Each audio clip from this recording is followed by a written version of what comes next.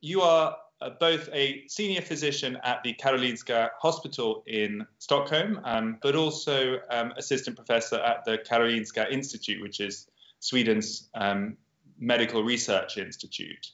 Yeah, that's right. So I'm working as a doctor to take care of the patients, and also because I'm a chief at the outpatient clinic now, taking care of the post-COVID patients and running clinical trials at the Karolinska University Hospital. And also I'm a researcher, so I'm doing COVID research nowadays at the Karolinska Institute. So really keen to get into the details of your new study.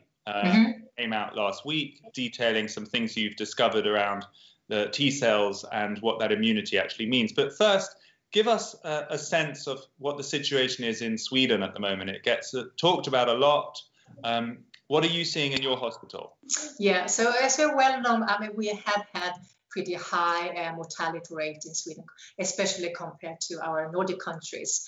But if you look at the number of deaths and the number of patients being admitted to intensive care, I mean, the curve has been really steep in the beginning, from the March up to mid of April, and it also now goes, successfully really down. So, I mean, and it has been especially in the Stockholm region, and has been really local varieties. But now in Stockholm, which has been hit the most, we really see the downhill, and now intensive care units are getting empty, the wards are getting empty. Now we are closing down all these COVID wards. We are really seeing a decrease, and that despite I think the people are really loosening up. So everybody is crowded on the beach, and I think the social distancing is not really kept very well. Nowadays, the more sunnier it gets in Sweden, because it's not so does not happen so often. But still, I mean, the number of